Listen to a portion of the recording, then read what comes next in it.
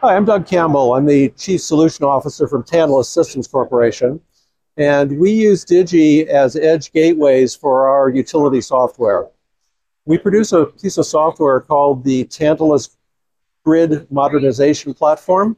And one of the components of that is the Grid Data Management System. We found in working with utilities for many years that they have created a series of data silos that need data. So we've created a grid data management system that sits as a middle layer between the systems that need data and the devices that are producing data. And we use the Digis as the edge gateways running a piece of software we call a data node. The data node contains all of the protocols and data models for the real-time devices that the software talks to, acquires the data from those devices, transports them intelligently in a secure environment up to the systems and the applications that need that data.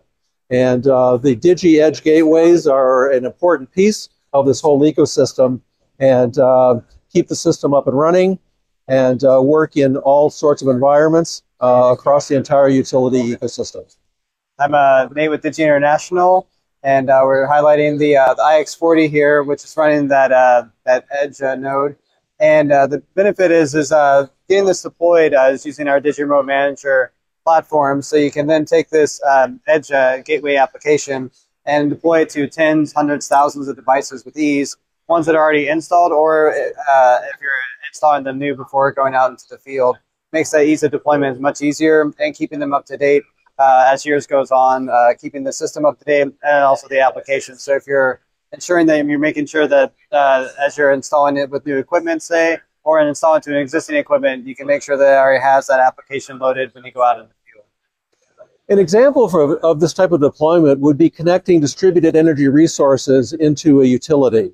So the Digi devices will be resident at homes and other locations on the grid where the DERs exist. And the software running within the Digi gateway would be talking the protocol and acquiring the data from the distributed energy resources and then transmitting that across the communication systems into the utility's data center, where it is then fed into the systems that are keeping track of the grid loads and the frequency of the grid